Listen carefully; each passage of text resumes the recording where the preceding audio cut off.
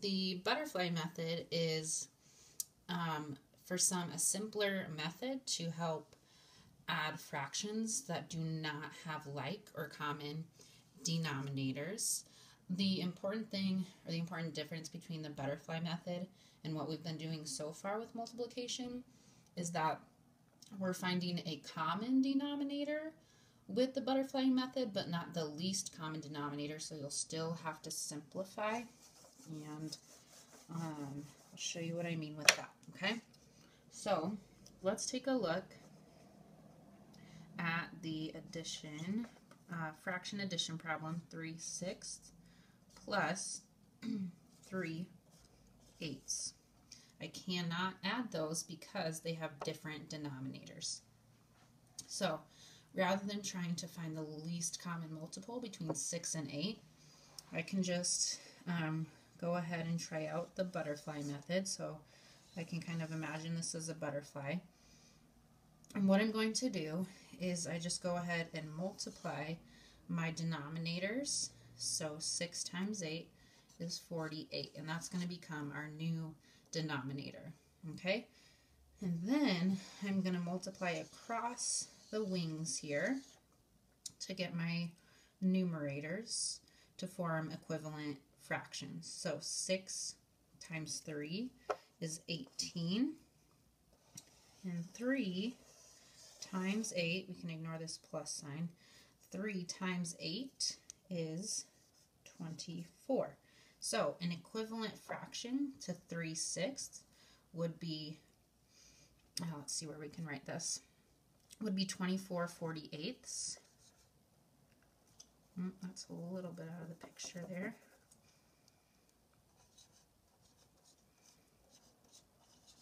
And an equivalent fraction for 3/8 would be 18/48. Okay? So the reason why, if we look back and think, why did we multiply diagonally? Because if you think, to get to 48, I had to multiply this denominator by 8. And so remember, whatever I have to do to the bottom, I also do to the top. So if I multiplied 6 by 8 to get 48, I also have to multiply 3 by 8 to get 24. Same thing for our other fraction. If I have 3/8 and I'm trying to get to the common denominator of 48, I multiply 8 times 6 to get 48. And since I multiplied the denominator by 6, I also have to multiply the numerator by 6. So 6 times 3 is 18. Okay, so now we have our new addition problem, 24/48 plus 18/48. Okay, so we do 24 plus 18, so I can think 20 plus 10 is 30, plus 12 more would give me 42/48. And now I know that I can simplify this fraction because both of these numbers can be divided. So this is where we're thinking about our greatest common factor. So if you need more practice with that, I would go back and watch the greatest common factor video. But I know that, let's see here, 7 times 6 is 42, and 6 times 8 is 48. So I think 6 is the greatest common factor. And let's see if that's true. 42 divided by 6 is 7. 48 divided by 6 is 8. And I cannot simplify that any further. So before simplifying, our answer would be 42/48. And then when we simplify, we find an equivalent fraction for our answer. So we could say 3/6 plus 3/8 is either the same as 42/48 or 7/8. Let's do a subtraction problem just to see another example real quick. We'll kind of move through it more quickly. Let's try 2/5. Let's see. 2/5 fifths minus 1/3.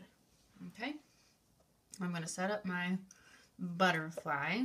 So I'll have 2/5 on one wing and 1/3 on the other. So I'm going to find a common denominator. Remember, this may not be the least common denominator. That's why we may have to simplify after we find our answer. But I know 5 times 3 is 15. Now I'm going to multiply across the wings to get my numerators so I can make equivalent fractions. So 5 times 1 is 5, and 2 times 3 is 6.